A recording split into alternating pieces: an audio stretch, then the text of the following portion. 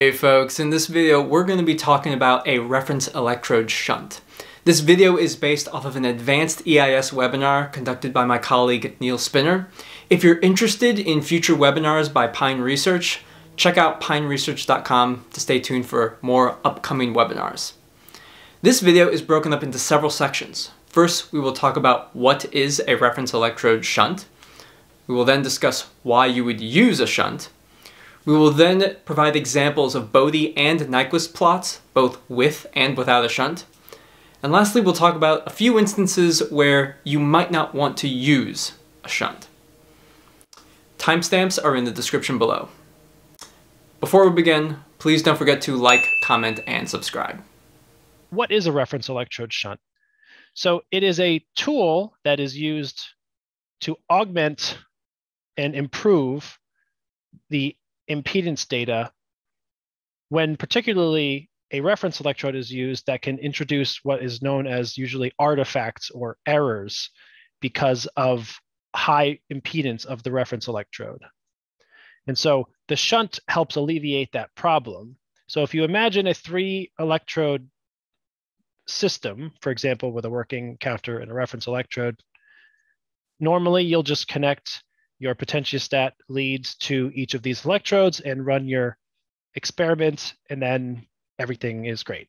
Okay, so the addition of a shunt is on the reference electrode side. So instead of connecting directly to the reference electrode, what we do is we add a conductive metal wire, which is often platinum, but doesn't necessarily have to be, in series with a capacitor.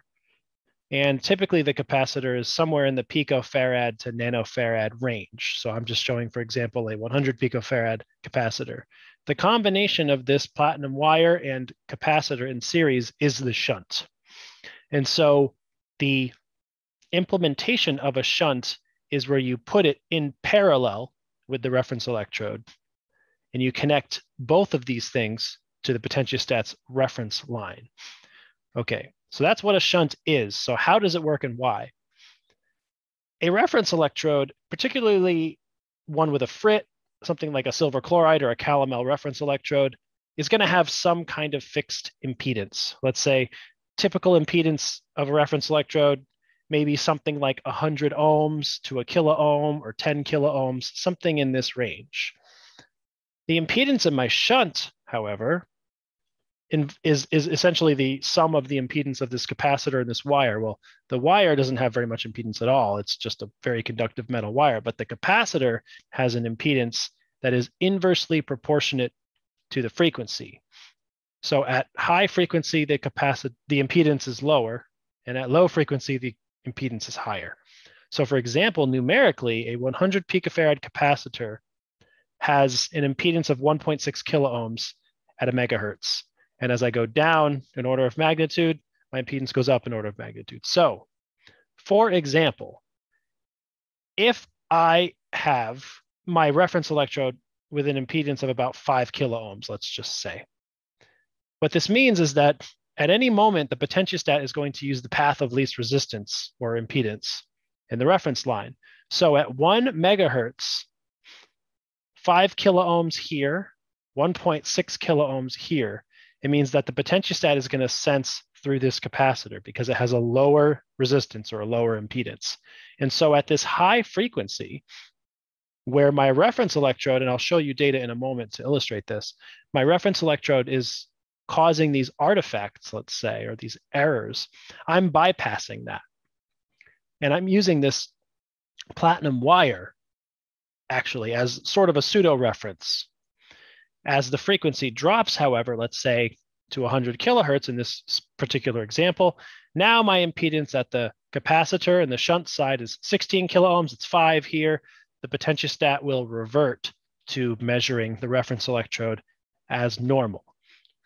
So here's some example data to kind of show you that. And this is an example data set that I had taken on a system some time ago. Here's the Nyquist plot impedance data. Now, if you're familiar with impedance data, this looks relatively normal. I have a semicircle. I have a diffusional tail, something kind of normal-ish looking, I suppose. But if you notice, the intercept of the x-axis over here is at about a minus 100 ohms.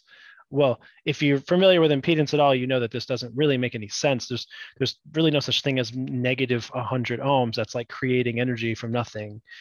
So this is where this artifact kind of comes into play here.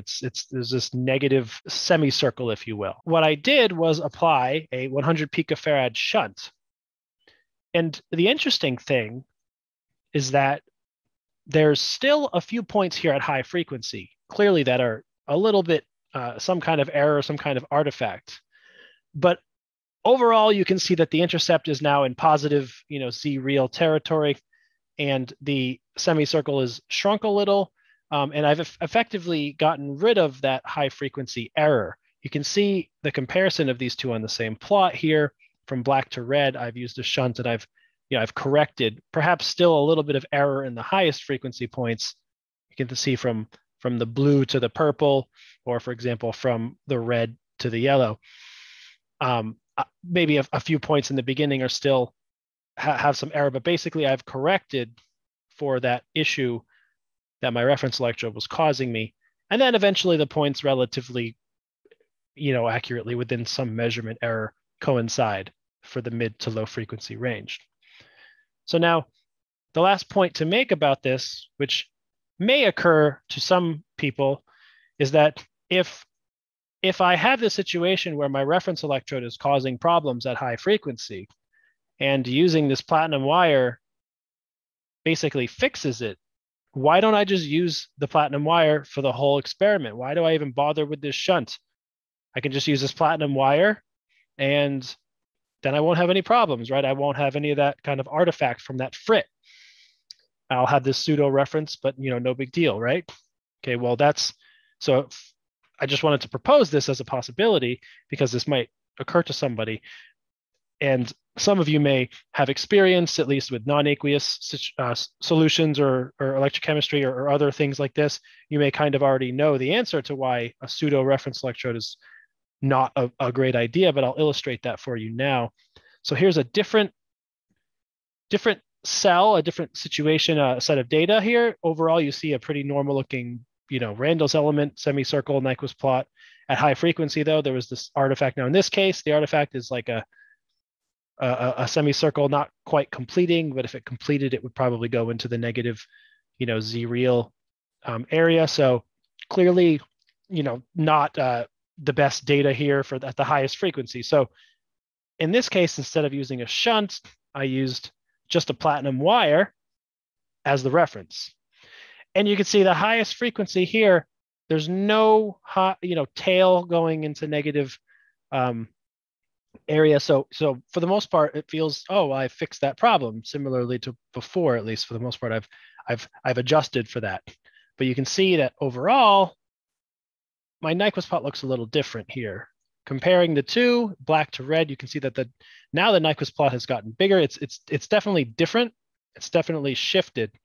And you can see that the comparison of, for example, from blue to purple's, fixed the high frequency, but now purple's deviating at mid to low frequency.